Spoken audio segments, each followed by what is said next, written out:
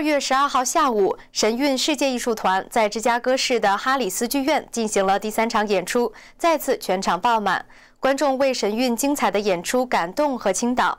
有很多艺术界朋友的 Christina Miller 女士表示，神韵的歌曲非常震撼，要与艺术界的朋友分享观看神韵的体验。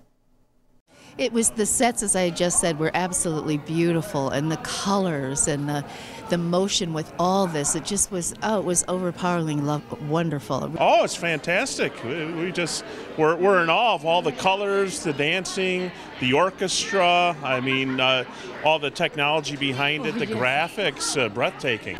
My husband was the director for the Metropolitan Opera, but Chicago chapter.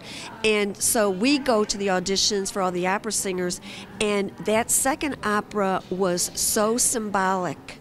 It was heart-wrenching. I really liked the show. It was wonderful, especially when the images come down from the sky and then the players pop up. That's really amazing timing. 幼儿教师雅迪尔·冈格莱子来自古巴。 那个共产制度下小女孩受迫害的节目令她感同身受。I have one special for me. It was about the girl, baby girl, the communism system coming.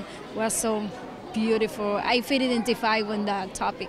She came from Cuba, so she lived under communism for 31 years. Touched my heart. She was crying. I see it really very touching. Very, very interesting to see 2,000-year-old dances, and then to see what happened in the Cultural Revolution and the time after that.